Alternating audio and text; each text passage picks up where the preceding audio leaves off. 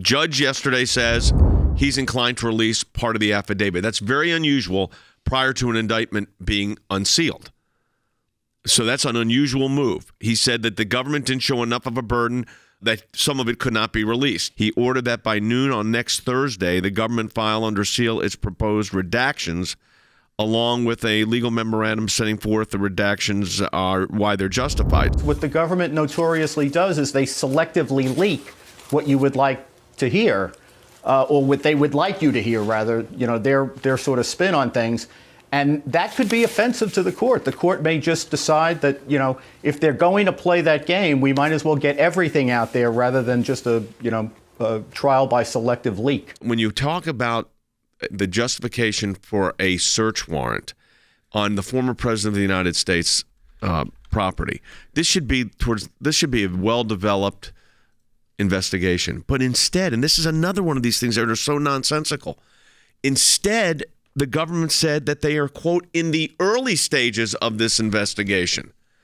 If they're in the early stages of the investigation, supposedly the warrant sat on the application for the warrant sat on the desk of Merrick Garland for weeks.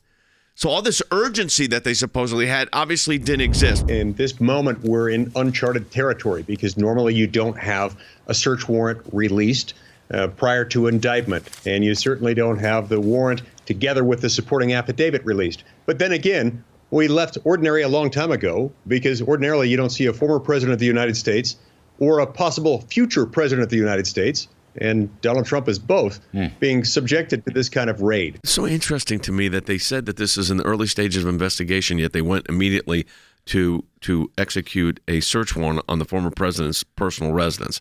That's normally not how that's done. But Merrick Garland said that, but the politics of this are for real. We'll see what happens in the hours and days ahead. I mean, we could see some of this coming out next week.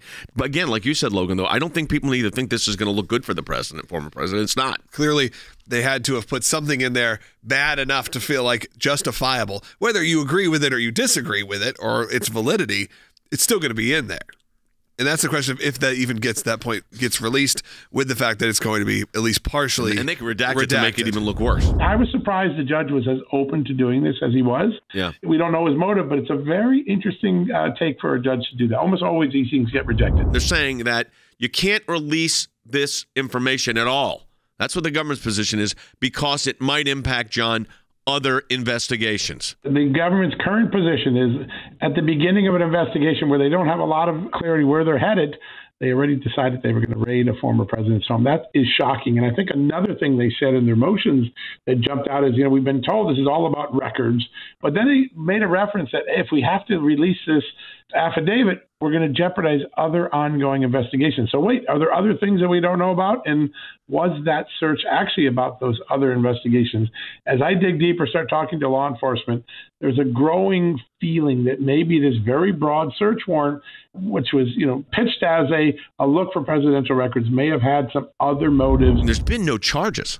No charges have been leveled against the president, but this was a very bold and a very aggressive move that was made on the president here. I had a great opportunity to talk to one of the great FBI executives of the past, Kevin Brock, former intelligence chief, and he said he's never seen a search warrant written this broadly. It basically says any document between January 2017 and could be seized.